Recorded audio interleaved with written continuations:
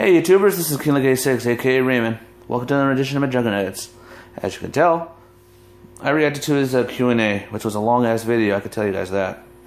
But I've never seen anybody so crazy in my life. Well, I thought I've seen crazy, but Mcjuggernuggets takes the cake on this one. Now, he has a lot of questions about how his life was. He asked all you guys last night to post questions for his Q&A. And now I just found out that his final Q&A will be next week. Final Q&A. Well, you know what's funny, guys? Someone actually commented on me saying that there's a rumor that he's actually going to be leaving YouTube. And he said he's going to LA or something. Or Louisiana. Either one. LA or something. It could be that. It could be Louisiana. I'm not sure. But you know what, guys? At the rate he's going right now, he's in a room. A small room. That's where he kept his fan mail. And he's locked in there. So he can do videos because his dad doesn't want him to see it. So forget all that. Let's talk about the Q&A. One of the questions was asked, how did you feel when Tom was yelling at you? What went through your mind? And it's funny how he says, I don't know why Tom did that to me. He was my cousin. He has no idea what kind of life I was living. So he had no right to yell at me like that. So it's like, yeah, he can. That's his dad. And his dad just ran his car into a pool for you so you can get out. But no, you decided to stay because you have your stuff here and everything. Now, I was thinking a lot about this. It's like, why would he put his stuff in storage, and why would he take his car somewhere? But you know what? I'll get back to that later. Now, one of the questions is, do you think your dad is dictating your YouTube or running your YouTube? And I like how it just says, what? What? What kind of a person does that? What kind of person asks me a question like that? And it's funny, like I said, why are you worried about that question? Because you're the one who decided to write it or put it on the Q&A. So it was like, why are you so mad about it? I guess when he picked the questions, he did not expect that question would pop up right there. So what can I say?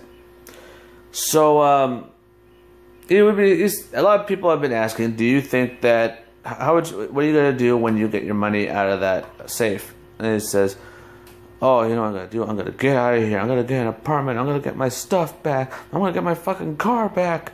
Everything. But let's be honest, guys. He did not ask his father on how he was in the videos, and he's making money off him and his family mostly, and he's entitled to all that money. Like I said before, I think he should share all that money with his family members and not just himself. But all I could tell you guys is that I said Corn holds the camera a lot. Why doesn't he get that share of the money? And one of you guys wrote, because he's holding the camera, he's getting shout-outs. Well, shout-outs are fine, but holding the camera that long makes you wonder, like, why am I holding the camera? This is his channel. I should get something because I'm taking the time out of my life to film his stuff and not getting paid for it. But hey, if he's a good friend, sorry, I had eggs for breakfast, stuck in my tooth. If he's a good friend, that's a good friend. But at the same time, I bet he's thinking, like, why am I not getting paid here? I'm wasting my time here. I should be out there, like, working or doing my thing, not helping this guy. But I'm his friend. What can I say? So, next question, the one that really got to him was, do you regret putting all this stuff on YouTube? And he said he does regret it. He really does. He's saying that I always hate myself doing this, but I lay it down at night saying to myself, why the hell did I do this? Why the hell am I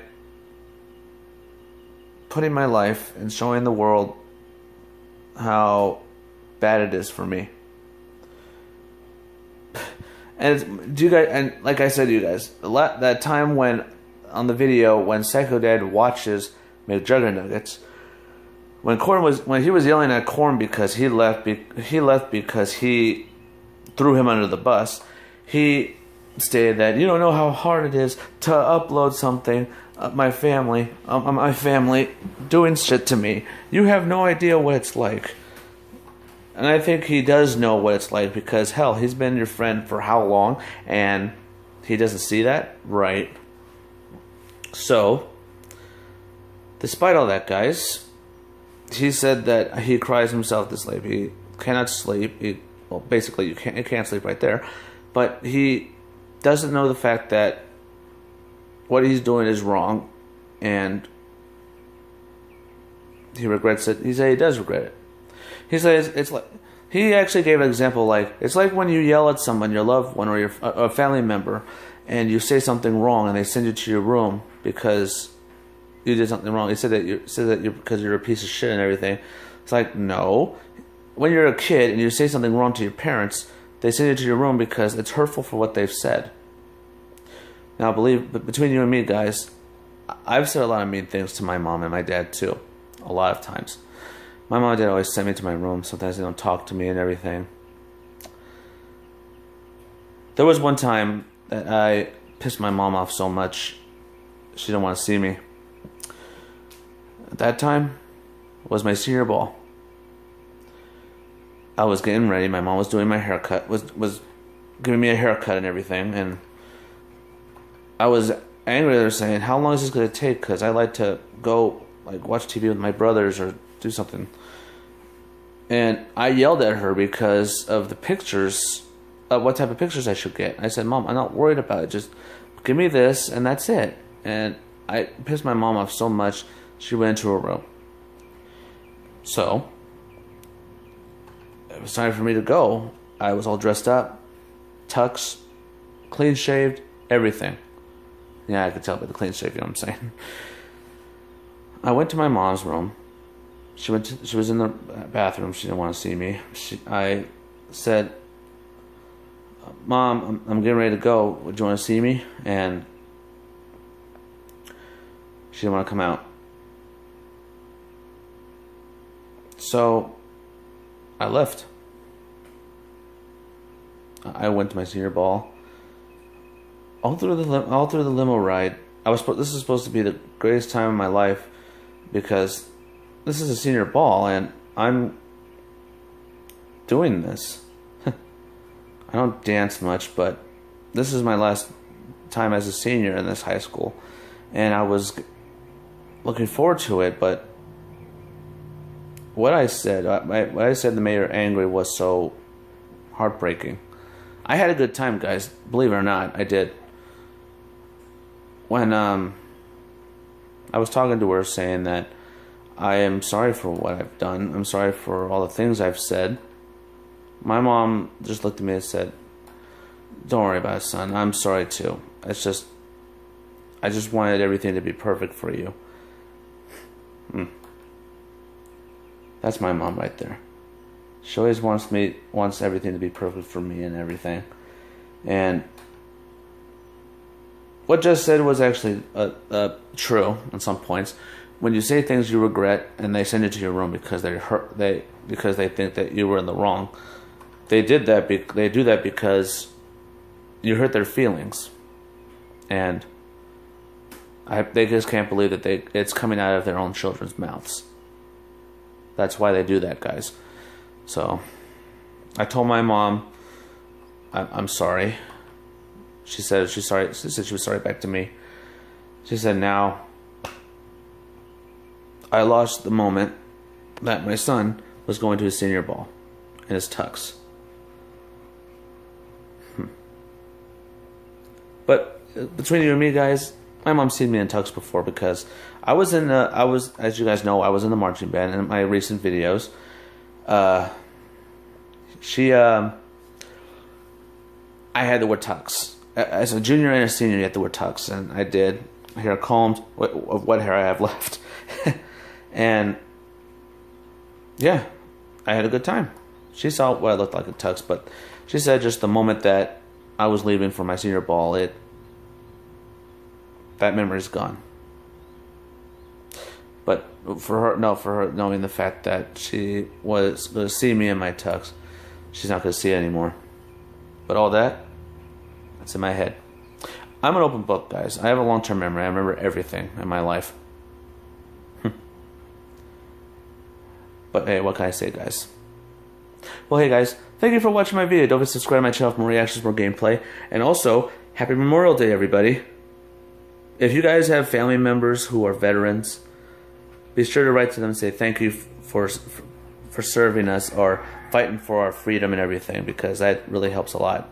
The reason why I say that, because my grandpa, who passed away in 2007, he used to fight in World War II, and every year, whether it's Veterans Day, Memorial Day, which is today, I always say, thanks, Grandpa, for your services. Thank you for fighting for our freedom, and thank you for serving your country. My grandpa says, you're very welcome. That's why I do it. That's why I did it. Because I wanted to serve my country. But soldiers, this is for all the soldiers out there. Thank you for fighting for our freedom. Thank you for serving our country. You guys are the real heroes here. All right? Thank you for watching, and don't forget, stay positive. Oh, yeah. Back to the what I was about to say. For him to end powwow, for him to end hashtag Triple M, and now he's saying that this will be the final Q&A.